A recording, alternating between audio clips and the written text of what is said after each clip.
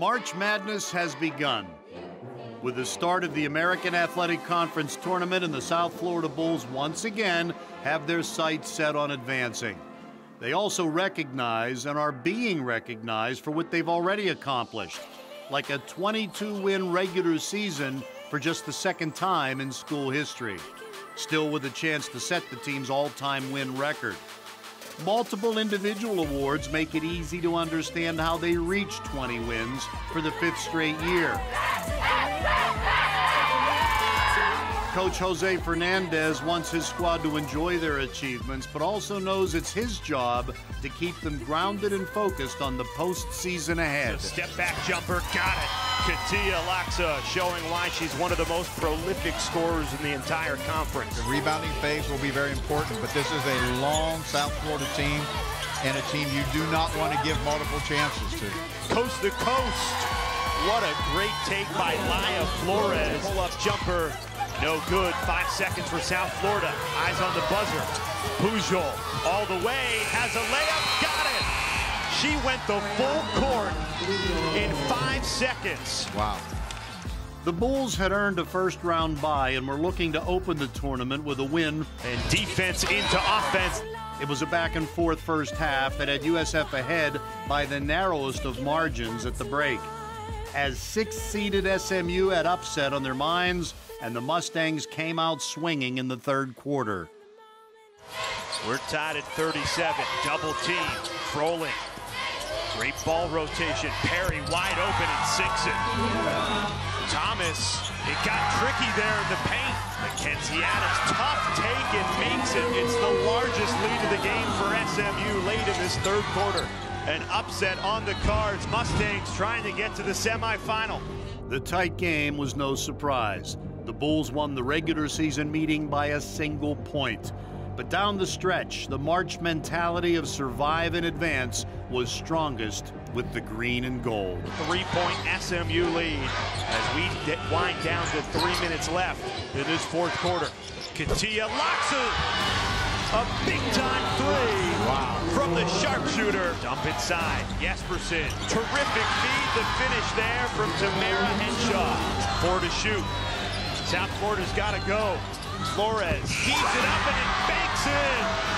Laya Flores at the end of the shot clock, and the bank open late here in Mohegan. Bolton rejected on a 3 attempt. South Florida's got it. That'll do it. South Florida survives an SMU scare and secures a date with the 2-seeded Temple Owls for tomorrow night. Hi, Mom. Oh, man, oh, man. Good job, ladies. Thank you, thank you. You know, SMU was a tough matchup because they're just so big inside. You know, I thought Tamara Henshaw did a great job on the help side, and, you know, Temple's a very good basketball team. They got 2 really good guards that are very tough to defend. Coach Fernandez looked to the next opponent before he was even on the bus. His team and staff in prime tournament form, eager to battle Temple. That's why we live in Florida. As well as the northern elements. The Bulls were looking to play 3 tournament games in 3 days. Film sessions, meals at the hotel, shoot-arounds and practices in foreign gyms. Tireless work that had them ready to take the next step. For today. Bulls on 3. 1, 2, 3. As they arrived for their nationally televised rematch with Temple, a team they had split 2 games with during the regular season, the Bulls could draw on the experience of making this tournament's championship game 2 straight years. And we're underway. Semifinal number 2 from the Americans. Steps back and fires. And Atkinson hits the tough shot in traffic. The 2nd-seeded Owls and the 3rd-seeded Bulls. This was a semifinal rematch from last year's tournament, and South Florida fell behind early, but fought to keep it close. Quickly, Fitzgerald to Butts, a 3 in transition. That's all she needed. Loves the transition 3, loves it. Jesperson with the stop-and-go dribble. Great finish throughout the trees down there. So 1 quarter is in the books. Temple, the 2 seed, up by 3. The tournament was a new experience for Tamara Henshaw, but the AAC Freshman of the Year came through like a seasoned vet, keeping USF in the game on her way to tying a career high. Down low, Henshaw really knows how to use her body. Tanya Cardozo needs to get a timeout. They have to figure out some way to guard number 23. Now USF is getting their mojo on offense. Jesperson, this time it's a three. We'll give her that shot. She gets a little bit closer and knocks it down. She already has 13 of her team's 31 points. While the Bulls got their offense going after a slow start, rebounding and defense were the key to a second half that saw them hold Temple to just 9 third-quarter points. The screen for Loxa, then takes the return pass for three. Beautifully executed. Jose Fernandez told us, Katie, that what he likes most about his club is they can all dribble, pass, shoot, and defend. A lot of interchangeable parts. Temple now scoreless for 2.5 minutes. All created by that smooth behind-the-back dribble by Flores.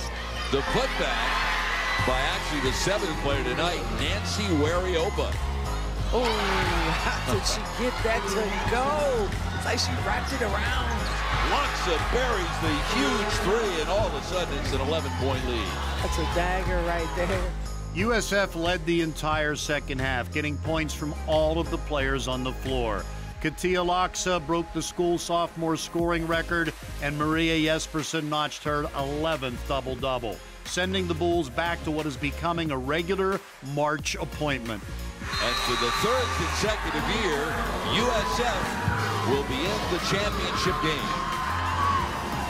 It'll be a rematch in the American Championship game for the 3rd consecutive year. The same two teams, UConn and USF. Once again, the Bulls squaring off with the #1 team in the country, an honor earned as they survive in advance, strengthening their tournament resume.